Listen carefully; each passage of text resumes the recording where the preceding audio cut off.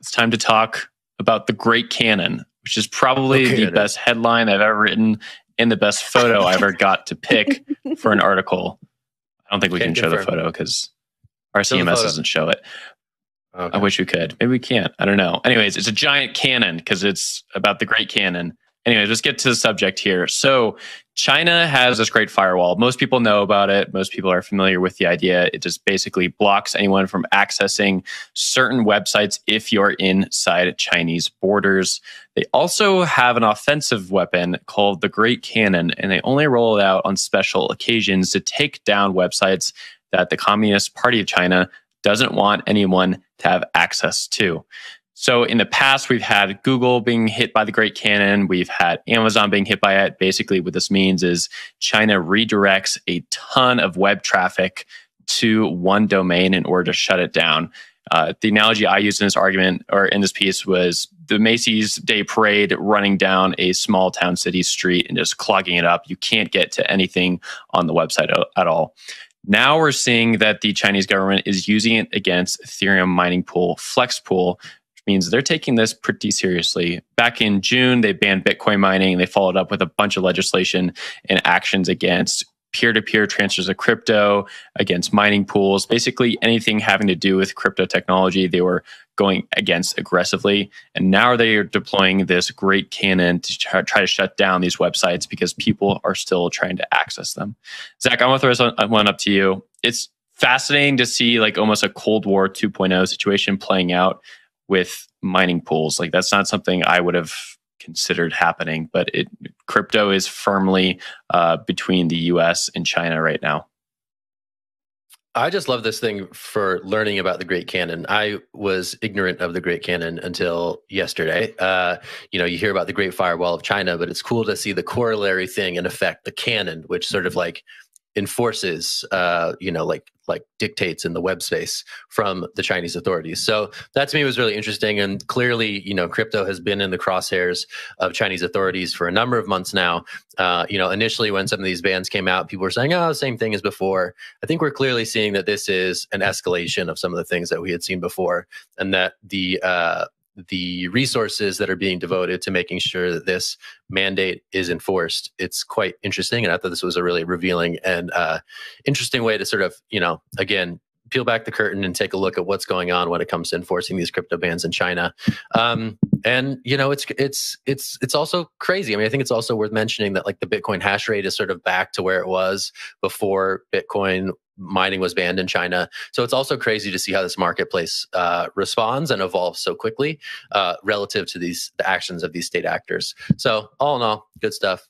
Great picture. Loved it. Really want to throw it to Naomi though for her takes on state actors messing with the flow of bits online.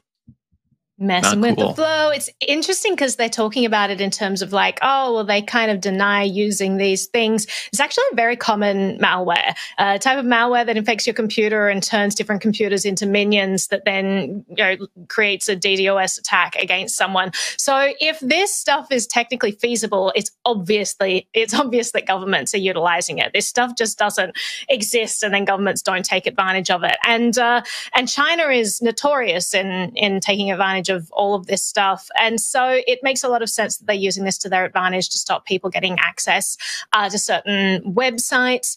If we're also looking at how Xi has really clamped down on messaging in China as well, on the narrative, on propaganda, this year has really been a consolidation year because he's looking to, extend his reign even further. And so controlling the narrative is so supremely important. That means controlling access to what people can get to on the internet. It means blocking off websites that are not approved, blocking off any sort of narratives that is not completely created by the CCP. And so it makes a lot of sense that they're doing this and coming down harsher than ever, given that Xi really is focused on this consolidation of power. You can't consolidate power if people have rival narratives that are poking holes in your regime or undermining it in any way. So it's also interesting that mining is really at the forefront of what they consider threatening. If people have control of their own money, if they're finding a way to get money that is not sanctioned by the government and that money can easily flow across state borders,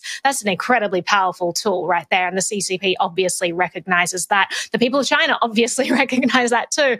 And that's why they're trying to continue with this mining operations, even though it has been banned in the country. A lot of places have just seen the writing on the wall a while ago, left the country, but there are still some small operations that are trying to make things work there and fly under the radar. But now the government's just turning their sights on them. We cannot have any holes in our sieve. And so it's just very interesting that it is such a threat to China right now. It's sort of a testament to the power of cryptocurrency. But I'll throw it to you, Jen, for your take. Yeah, I just wanted to add in a quick tidbit before we wrap up. This was also the first time that I heard about the Grand Canyon. And I think it's so important when we talk about what's happening The Great Canyon. Oh, Jen, sorry, the Great Canyon. See, I just heard about it. I'm already messing up the name. Grand Canyon. Grand Canyon is kind of cool. Yeah, right? Okay, well, anyways. Canyon. That's what America would have. Yeah, the Grand Canyon. That's what Trump would do. The Grand Canyon. We probably do have the Grand Canyon. We probably have a secret Grand Canyon somewhere. I mean, I'm sure. Obviously, we do. Obviously, it's grand. Okay, sorry, Jen, interrupt you. No, it's okay. I just think it's so important when we're talking about what happens in China. So we, not us, but I think we often talk about what's happening in China as it's happening over there and it's never going to happen over here. But it's so important for us to talk about, these attacks and what the government is doing, because it wouldn't take much for these things to happen in our own backyard. So I think it's important to be aware of that.